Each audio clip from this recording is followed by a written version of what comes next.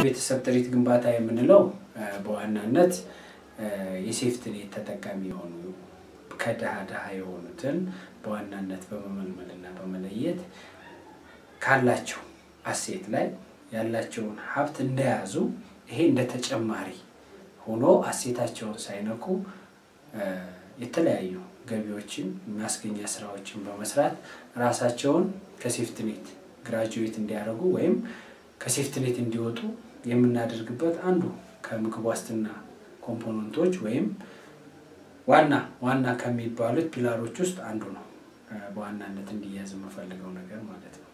ይህን ስናደርግ እንግዲህ ስራው እንዴት ይከናወናል እንዴት ነው የሚሄደው ከምን መላ ጀምሮ ፕሮግራሙን እስከ መጨረሻው ድረስ እንዴት ይሄዳል የሚለው ነገር የመጀመሪያው ነገር እዚህ ፕሮግራም ላይ መሳተፍ ያለባቸው የደሃ የሆኑ አርሶ አደሮችን በቅድሚያ ከምንም በላይ ከአመራሩን ከቀበሌ ከላይ እስከ ታች ባለ መዋቅር ተጠቅሞ ትክክለኛውን ተጠቃሚ ለዚህ ዓላማ የሚውሉትን መለየት ነው። ይሄን በተለያየ መልኩ ተለይቶ የማውጣት ስራ ነው የሚካሄደው። እዚህ ጋር ስንለይ እንጂ ከለየም በኋላ ደግሞ ለየታው ጋር በምን መልኩ የሚሳተፉበት ዘርፍ ደግሞ አብሮ መለየት አለበት። ከሚሳተፉበት ዘርፍ አንፃር ስናይ ደግሞ አንደኛ አርሶ አደሩ በሚፈልገው መሆን ስላለበት ኦፍ ፋርም እና ኦን ፋርም የሚል ነገር አለ። ኦፍ ፋርም ስንል ከግብርና ውጪ ገቢ ማስገኛ በሆኑ ነገሮች ለምሳሌ ፒቲ ትሬድ ወይም ሸቀጣ ሸቀጥ የምንለው ሻይ ቤቶች ትንሽ ሻይ ቤቶች አጎራባሽ መንደር እንደዚህ መንገድ ዳር የሆኑ ቀበሌዎች ላይ ማዕከል ላይ ለመሸጥ የሚችሉ አቅሙ ፍላጎቱ ዝንባሌ ያላቸው አርሶ አደሮች የሚመለመሉበት ነው። ኦን ፋርም የምንለው ደግሞ ከግብርና ጋር ተያይዞ ጥሩ ተሞክሮ አለኝ በዚህ በሰራ ለወጣለሁ የሚለውን አርሶ አደር ወይም የሴፍቲ ኔት ተጠቃሚ የምናሳተፍበት ነው። ይህ ማለት በእርባታው ሊሆን ይችላል። እርባታ ስንል ከእንስሳት አንፃር ስናይ በእርባታ በፍየል እርባታ ሊሆን ይችላል በበግ ሊሆን ይችላል ማድለብ ላይ ሊሆን ይችላል ሌሎች እንስሳትና ግብርና ነክ የሆኑ ሰብል ልማትን አትክልትና ፍራፍሬን ጨምሮ የምንሰራበት ነው። ይሄን ከተሰርቶ ካለቀ በኋላ ደግሞ የሌሎች በወረዳችን ላይ ያሉ ጥሩ በእርባታው ዘርፍ ጥሩ የሰሩ አርሶ አደሮችን ተሞክሮ የማህበረሰብ አቀፍ ቪዲዮዎች አሉ የተቀረጹ ተሞክሮ የሆኑ ተሞክሮ ተቀምሮ ያን የተቀመረ ቪዲዮ የሚያዩበት ሂደት አለ። የሰራነው ብዙ ነገሮች አሉ እነዛን አይተው ደግሞ ምክንያቱም ባለሙያ ከሚያስተምራቸው ያ ከጎናቸው የወጣው አርሶ አደር ሲለወጥ የተለወጠበትን መንገድ ሲናገር ውጤት ስለሚያመጣ በሚል እሱንም የሚያዩበት ያ እንደ ግሪን ቪዲዮ አይነት ማህበረሰብ አቀፍ ቪዲዮ የምንለው እነዛ አይነት ምስል የተደገፈ ስልጠናዎች የሚወስዱበት ሂደት በሰፊው ደግሞ በሚመለከተው ተቋማዊ በሆነ መልኩ የሚወስዱበት ስልጠና አለ። ይሄ ነው ከስልጠና ጋር ተያይዞ እና ሌሎች ተሞክሮዎችም ደግሞ ተቀምረው መተው በጥቅሉ የሚወስዱበትና ጠንክረው ለውጥ እንዲያመጡ ይሄው ለአካል ተረባርቦ ስልጠና ይሰጣል። ከስልጠናው መልስ ስናይ የእቅድ ዝግጅት አለ። ይሄን ሁሉ ስልጠና ከወሰዱ በኋላ ፍላጎታቸውን ለተለይቷል ቅድም እንዳልኩ አጠቃላይ ኦርደር ሆኗል ስልጠና ወስደዋል ፍላጎታቸውን ለይተዋል። ስለዚህ በመጨረሻ የሚሆነው የተሰጣቸው ብር መጠን አለ ሊሰጣቸው የታሰበው ብር መጠን ከሚሰሩ ስራ አንፃር አለ።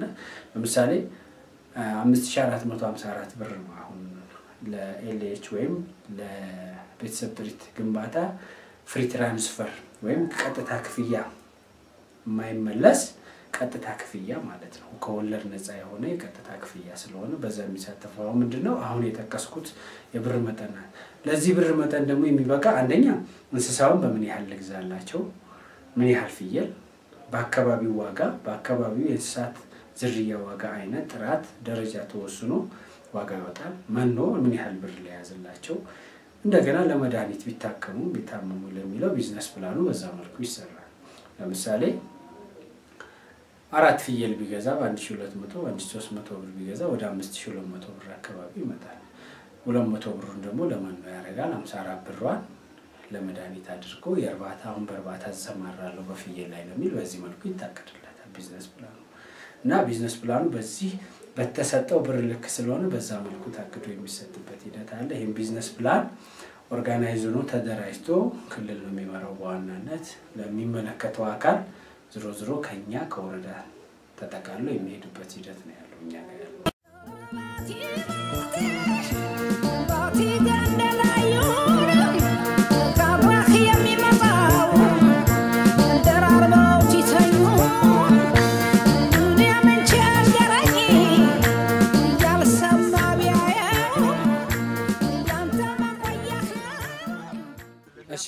አያሌው አስፋው ባላለሁኝ የባቲ ወረዳ እንስሳት እርባታ ባለሙያ ነኝ። እዚህ ቀበሌ እንግዲህ ማመር ቀበሌ ይባላል። እዚህ የመጣንበት ዋናው ዓላማው በእንስሳት እርባታ ወይም በጥቅሉ ደግሞ በዋናነት ከፍየል እርባታው ጋር ተያይዞ በተሻለ ሁኔታ የሰሩ ከጠቀሜታው አንፃር ጥቅሙን ተረድተው ውጤታማ የሆኑ ብዙ አርሶ አደሮች አሉ። ከዛ ብዙ ከምንላቸው አርሶ አደሮች ውስጥ በአብዛኛው ጥቅሙን ተረድቶ በሰፊው የሰራ ሞዴል አርሶ አደሮቻችንን ያው ከማመድ መርጠን ያመጣናቸው አሉ። እሱ ደግሞ እንዴት እንደሰራና ጥቅሙን እንዴት እንደተረዳው ለቀጣይስ እንዴት መሄድ እንዳለበት አጠቃላይ ሂደቱን በሙሉ ምንን አይቶ ወደዚህ ስራ እንደገባና ያገኘው ጥቅምስ ምንድነው የሚለውን ነገር ያው በቀጣይ የምናይ ይሆናል። ከመረጥናቸው አርሶ አደሮች ውስጥ አቶ መሐመድ አህመድ ኢብራሂም የሚባለውን አርሶ አደር የዚሁ ጎጥ በጌ ጎጥ አካባቢ ያለ አርሶ አደር ነው። የሱን ስራዎች አጠቃላይ ጥቅሙ ምን ይመስላል የሚለውን ደግሞ በቀጣይ ከሱ ጋር ብናይ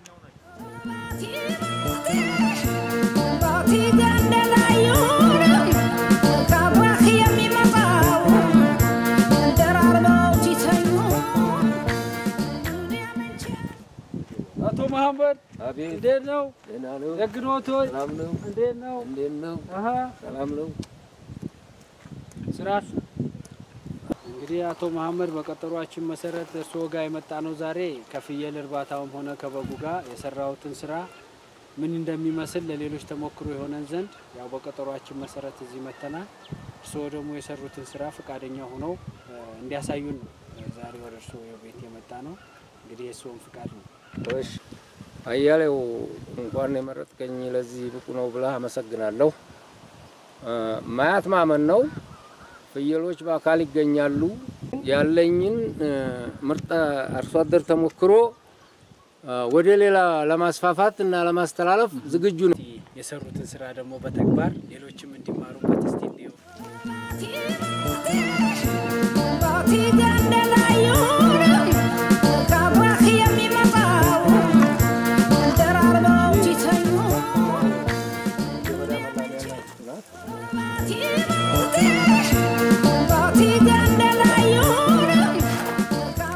በተረፈ የዚህ ጓደኛ ተሽቋል።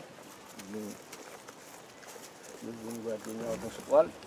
ያሽሙው አቤት ያው የሰራውትን ስራ በተግባር አየን። እሺ ያየን ነው እንግዲህ መቼም አንድ ስራ ሲሰራ ጥቅም ለማግኘት እና እርሶ እነዚህ ፍየሎች በዚህው ገሰው በማርባቶና ያለው ምንድነው በቤት ውስጥ ያመጣው ለውጥ የጠቀመው ውስጥ ጥቅም ምንድነው?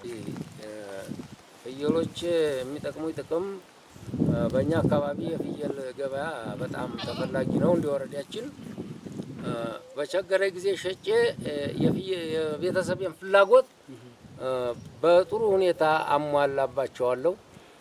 ሁለተኛም ደግሞ እናቲቱን ካላጠፋዋት እርባታቸውም አይቆምም፣ ገቢ እየቀጠለ ይሄዳል። በተለይ መስከረም አካባቢ በትምህርት ለልጆች ደፍተር መግዣ በጣም አስፈላጊ ናቸው። እዛ ላይ በጣም ጥሩ ድጋፍ ስለሚሰጡ ነው እርባታቸው የምንፈልጋቸው።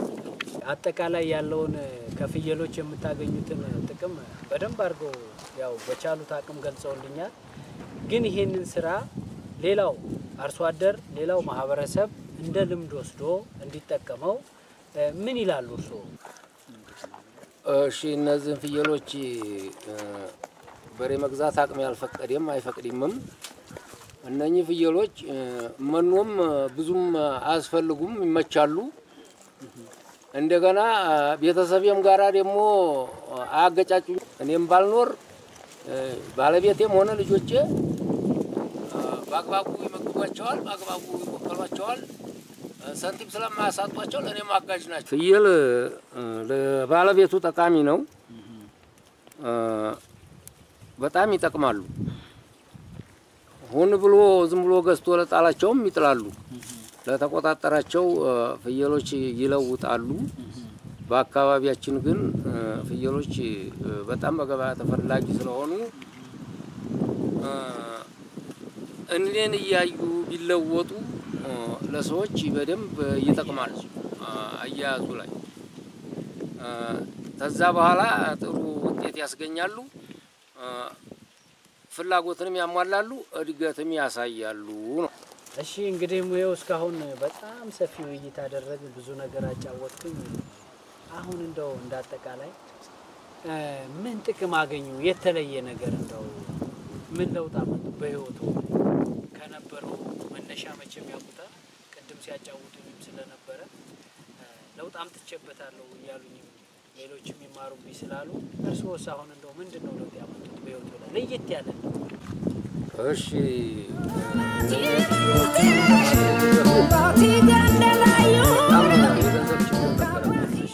የሮም ሲጀምራት አንድ ነበረች ራብታ ነው የደረሰችው እነኚህ ፍየሎች በማድረጌ ሳጠለቀውን ጫማ ጠለቁ ስለለበሰው ልብስ ለበሱ ሚስቴም ሰዎች አሁን ጉፍታ ጫነች ልጆቼም እስክርቢቶ ደፍተር ከመምህር ጋር ያሞጋሙገ የነበረ ዛሬ ደፍተር በአግባቡ አስይዛለሁ እስክርቢቶ ገዛለሁ ጫማ ገዛለሁ የራስ ማረም ገዛለሁ በደንብ እንደማንኛውም ፈራን ሆነው ይማራሉ እነኚህ ፍየሎች ተዘወዲያ ጥቅም ምን ይጠቅሙኛል እላለሁ ሰው እንደኖረ ታኖሩኝ በሚል በጣም በሐሳብ ይዣቸዋል እስካሁን ለሰጡኝ ጥሩ ተሞክሮ የተሻለ ትምርት አርሶ አደሩም ሆነ እኔ የተሻለ ግንዛቤ ይዘናል ለውጥ ማምጣት እንደሚችልና ኑሮ መቀየር እንደሚችልም በርሶ ገለጻ በጣም ተምሬያለሁኝ ለቀጣይም በዚሁ ጠንክረው ውጤታማ ሆነው ይበልጥ ደግሞ ከዚህ የተሻለ ደረጃ ደርሶ እንደማገኘው አምናለሁኝ እንግዲህ ለቀጣይ በተሻለ ሁኔታ ደግሞ መጥተን ያለውን ተሞክሮ ያለውን አሰራር ሂደት ለሌሎች አርሶ አደሮች ደግሞ በተሞክሮነት እንደምናስተላልፍ እርግጠኛ ነኝ እስካሁን ለነበረን ጊዜ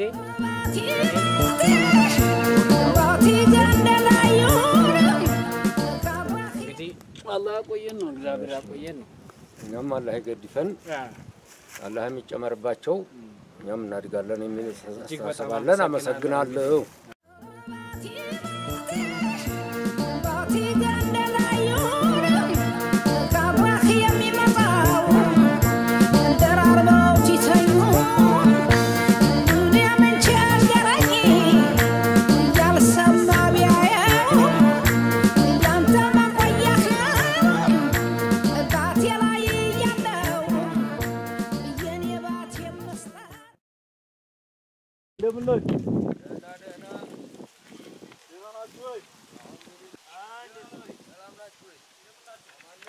እሺ ሰይዲ ዛሬ በመሽቱ እንዴት መጣ ደና መጣ እንዴ አረ በሰላም ነው የመጣሁት ያው ዛሬ እሁድ ስለሆነ ነገ ሰኞ ነው ገበያ ለመሄድ ፈልጌ ፍየሎች ጥሩ አረባብ ስላረባክ ካንተ ልምዴ እስቲ እንዴት ያሉ ፍየሎች እንዲገዛ በትመክረይ ብዬና እንታሳየይ ብዬ ነው የመጣሁት ጥሩ አጋጣሚ ነው የመጣበት ጉዳይ እስቲ ቁጭ ብለን እናውራ ፍየል ማርባት ተፈለክ በጣም ደስ የሚል ነው እስቲ ወደ ቁጭ ብለን እናውራ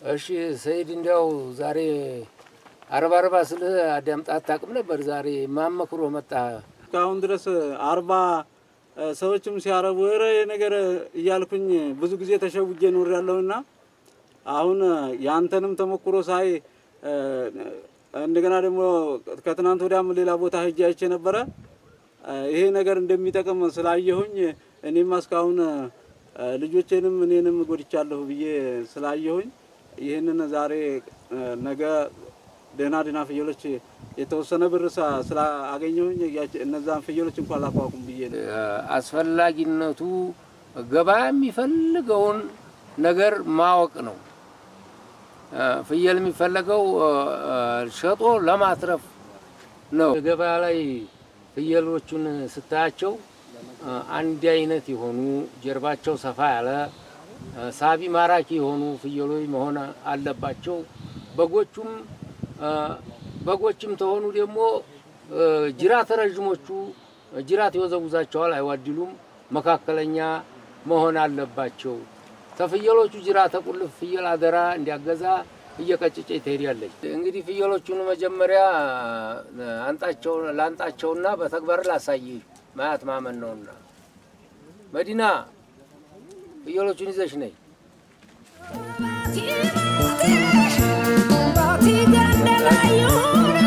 ፍየል ስትገዛ እንግዲህ እነዚህ ፍየል መንታ ወላጅ ናት። ሽንጧ ረጃጅም የሆነችውን ተልጓ ሰፋ ያለች ታገጯም ከበድ ያለች መንታ ወላጅ ናት። አልፎ አልፎም 3 ሊወልዱ ይችላሉ። በጣም ጥሩዎቹ መቼም መንታ የሚወልዱ ናቸው ለአንተ ሰብል የሚሰጡት እና ፍየሎቹ ማለት ማማን ነው አያቸው የዚህ ዘር ናቸው።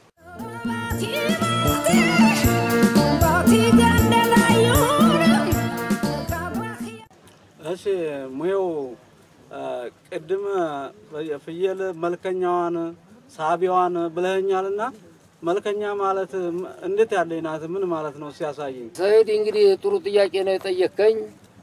ፍየሎቹ እኛ አካባቢ መልከኛ የሚሆኑት ቀይና ዳለቻ ናቸው። ጥቁር ፍየል መቼም እንግዲህም ዋጋ ሰባሪ ነው። ዋጋ በጣም ትክልክል ያሉ ፍየሎች መግዛት አስፈላጊ ነው። ስትገዛ ጡታቸውንም ሁሉንም ሰልለህ ነው እና ፍየል መልክ ያለው እንደ ሀገራችን ነባራዊ ሁኔታ ቀይና ዳለቻ ነው።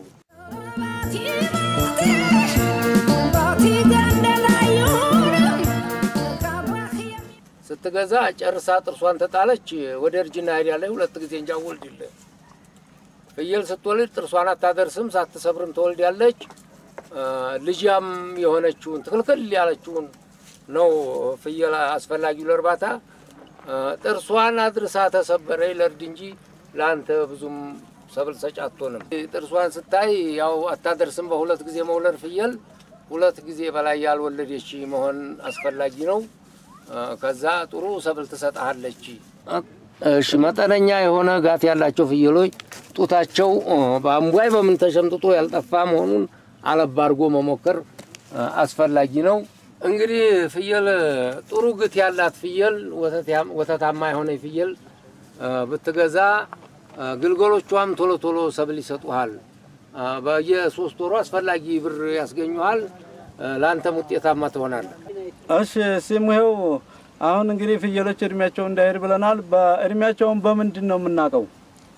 መጀመሪያ ጥርሷን ገለጥ አድርገህ ስታት ተዳርና ተዳር ጥርስ ካላት በጣም አላረጀችም መውለድ ትችላለች። ጨርሶ የሰበረ ከሆነ ጥቅም አሰጥ።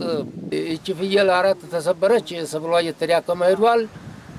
2 የሰበረችውን ብትገዛ በጣም አመርቂ ፍየል ናት።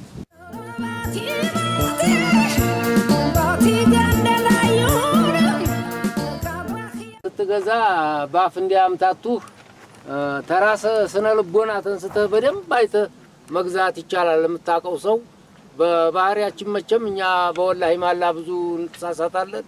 እሱ አይደለም ማያት ነው የሚጠቅምህ።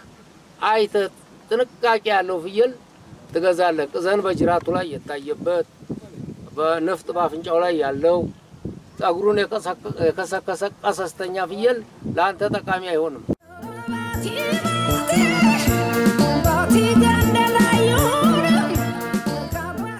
ፍየሎቹ ስትገዛ በደንብ አጣርተህ አይተህ ጠይቀህ ነው የምትገዛው። መንታ ወላጅ መሆናቸውንም እንግዲህ ባህሪያቸውን አብሯቸው የነበረ ሰው ነውና የሚያውቀው። ቢቻል ታካባቢ መግዛት ይመረጣል።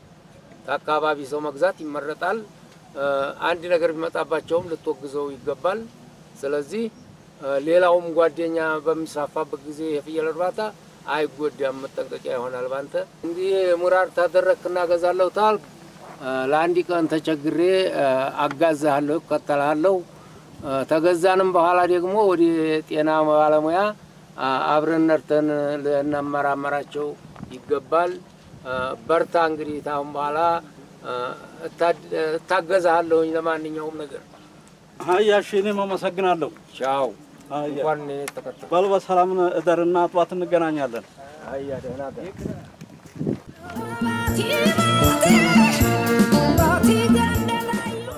እሺ ያው እንግዲህ እንዳያችሁት በቅድሚያ አካባቢያችንን ስንመጣ አካባቢያችንን ሳሳያችሁ ነበር። በይበልጥ እኛም ትኩረት አድርገን ወደ ተግባርም አርሶ አደሩንም እንዲሰራ እየገፋፋን ያለነው በአብዛኛው ከአነስተኛ እንስሳት እርባታ ጋር ተያይዞ በተለይ ከፍየልና ከበግ እርባታው ጋር ትኩረት ሰጥቶ እንዲሰራ የሚያደርግንበት ያው ምክንያቱን ቅድም ካርሶ አደሮቹ በተሞክሮ ሲናገሩ በአብዛኛው ያያችሁት ነገር እንዳለ የተገነዘባችሁት እንዳለ አምናለሁ። እንግዲህ እንደምታዩት የኛ አካባቢ በጣም የተላላጠ የተጋጋጠ በተለይ ከሰብል ልማቱ ጋር ውጤታማ እንደ ሌሎቹ አካባቢዎች ውጤታማ ሊሆን የማይችል ቦታ ነው አካባቢያችን። ስለዚህ በአብዛኛው አርሶ አደሩ ትኩረት አድርጎ እንዲሰራ እየገፋፋ ነው እያጠናከርንም ያለ ነው። ወደ አነስተኛ ፍየል እርባታ ከበግና ከፍየል እርባታ ጋር ተያይዞ ወረዳችንን ምቹ ሁኔታ ስላለ ወደዛ እንዲገባ የማድረጉት ሂደት ነው እኛ አሁን በትኩረት እንዳላማ አድርገን እየሰራን ያለ።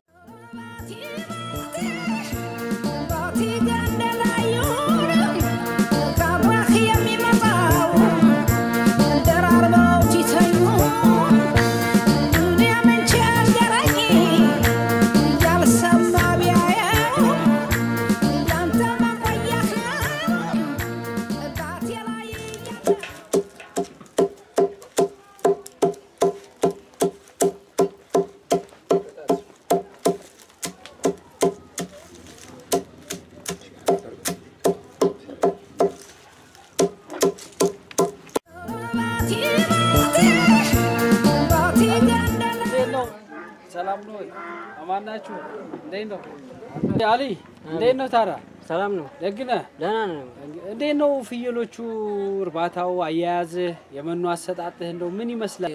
ጧት ከፍቼ ነው የምለቃቸው። በቃ ከዚህ ከፍቼ ስለቃቸው ዝም ብለው ሲለቅሙ ብለው ማታ ነው የሚገቡ። ማታ ምን የተለየ መኖ ምን ቤት የሚሰጣቸው ነገር የለም። በቃ ዝም ብለው ወደታች ነው እንጂ እየጨመሩ ነገር የላቸውም። በቃ ለውጥ የላቸውም፣ ምንም ለውጥ የላቸውም። በቃ ለውጥ አላሳዩም። አሊ እንግዲህ በዛ አያያዝህና በዚህ ያረባብ ሂደት ለቤትህም ለምንም አጠቃላይ ለውጥ እንደማይመጣ ያው ከንግግር ተረድቻለሁኝ። እኔ በዚህም ህይወት ይቀየራል ብዬ ስለማላስብ እስቲ እንደው ጥሩ ተሞክሮ ያለው የሰይድ ቤት የፍየል አያያዝ አረባብ አመጋገቡ የተሻለ ስለሆነ እስቲ ወደ ሰይድ ቤት ልውሰድህና ከሱ ተሞክሮ ብትወስድ። እሺ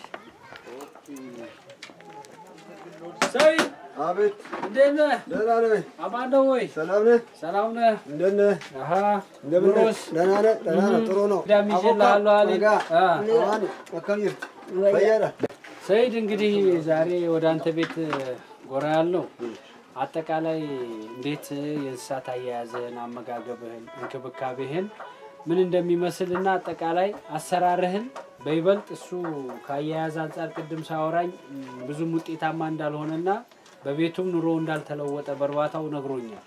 አንተ ደግሞ በአያያዝ የተሻለ ስለሆነ ካንተ ተሞክሮ ወስዶ ካመጋገብህ አጠቃላይ አያያዝህ ጤና እንክብካቤ ፍየሎችን አያያዝ ላሊ እንደ ልምድ እንድታስተምረውና እሱን ወስዶ ደግሞ በተሞክሮነት እሱም በአንተ ደረጃ እንዲሰራ ስለፈለኩ ነው ወደ አንተ ቤት ይዤ የመጣሁት። አሁን እኔ ፍየሎችን የምናራባው ፍየልና በግ ከ60 በመቶ ከ160% ደረቅ ግጦሽ ነው የሚበሉት። 40%ቱን ግን በእረፍት ሰዓታቸው የተመጣጠነ ቅጠላ ቅጠሎችና ይሄ መኖ ቅጠል ጂፒ የሚባለውና ይሄን ደግሞ ፎርሽካ እረፍት ሰዓታቸው ካረፉ በኋላ ያንን ከሰጠው በኋላ ይሄንን ከሰጠዋቸው በኋላ ይሄንን ደግሞ በመጠኑ ሳይበዛ ማለት ነው እነዚህን ልክ እንደ ሰው ዳቦ እንደሚቀምስ እቺን በውሃ እንጨምርና እቺን እንደዚህ ካደረኩ በኋላ ቦሎ ትን እንዳይላቸው ነው ትንታ እንዳይሰጣቸው ነው ውሃ የጨመርኩት። ከበዛም ወደ ግምልነት ወደ ጭቃነት ይዞራል፣ አይብሉትም። እቺ እንደዚህ ትሆናለች። ከሚወራው ቆሻሻ ነገር ላይ ፍየሎቹን አይጠሉትም። እቺን ቀሞ እቺን ይበላል። እቺን ከበላ በኋላ ንጹህ ውሃ ደግሞ ስለሚያስፈልጋቸው የውሃ ቦታ እቺ ናት። እቺ ከበላ በኋላ ንጹህ ውሃ ከመሬት ከፍታ ላይ ወደ ላይ ከፍታ ያደረኩት እቺ ነው እንደው ቆሻሻ በግሩ ሲጠጣ ወይንም በእንትኑ እንዳይገባ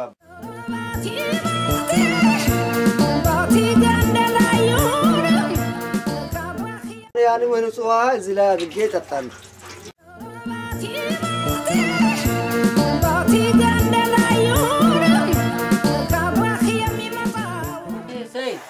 ምን ይሆናቸዋል? ይውላ ይሻየዱ ይበሉ ማለት ነው። ይሄንኛው አሁን ተመጣጣኝ ቅያሬ ለምን ያስፈልጋል ብለህ ለጠየቀኝ አንደኛ ለሚወልዱ ፍየሎች ጠቃሚ ነው። ለምንድን ነው የሚጠቅመው? በእርግዝና ጊዜም ቶሎ ያረግዛሉ። ካረገዘች በኋላ የምትወልደው ግልገል ጤናማ ይሆናል። ደግሞ በአካባቢው አሁን ግጦሽ ከሚለቀቁት ይሄ ተመጣጣኝ ምግብ ሲያገኙ ይሄ ቶሎ ከውርጃ በሽታ የመከላከል ባህሪ ችሎታ ይኖራቸዋል። የሚወለደው ቄብ ከሆነችም ደግሞ ቶሎ ታድጋለች፣ ለእርግዝና ትደርሳለች። ወንድ ከሆነም ሰውነቱ ይዳብራል፣ ወደ ሙክትነት ይለወጣል።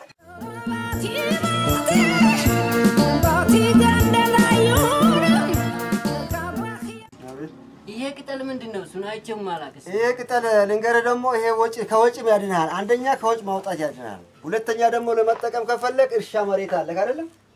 እርሻ መሬት አለ።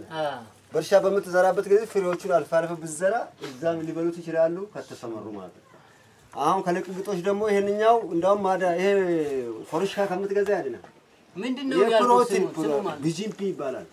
አኩሪያታ ቢጂምፒ ይባላል። እንደውም ከወጭ ያድናል። ከምትገዛ ማለት ነው። ፎርሽካ ከምትገዛ አንደኛ ፕሮቲን አለው የተፈጥሮ ስላለው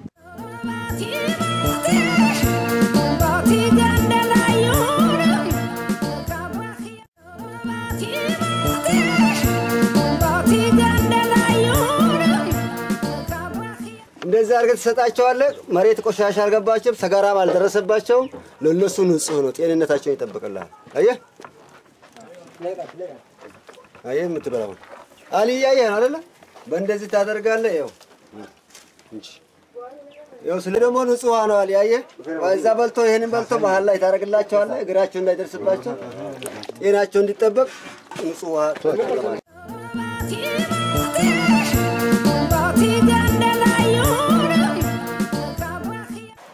ለካ በእንደዚህ ነው አንተ ቶሎ ቶሎ ፍየሎች የሚያርጉት። ዝም ብዬ ነው እኮ የምለቀቅቸው። ተሳስቻለሁ። ስለዚህ አሁን በኋላ እንኳን አየሁኝ አሁን። እሺ ያው እንግዲህ እስካሁን በነበረን አርሶ አደር ሰይድ እንዴት በአግባቡ ትክክለኛ ባለሙያ በመከረው መሰረት በአግባቡ ተጠቅሞ የተመጣጠነ መኖ ከገበያ በመግዛት ቅጠላ ቅጠሎችን ፒጀምፒ ሰስፓኒያ ቅድም ሲል የነበረው አረንጓዴ ቅጠላ ቅጠሎችን እየገዛ እንዴት እንደሚመግብ አይታችኋል።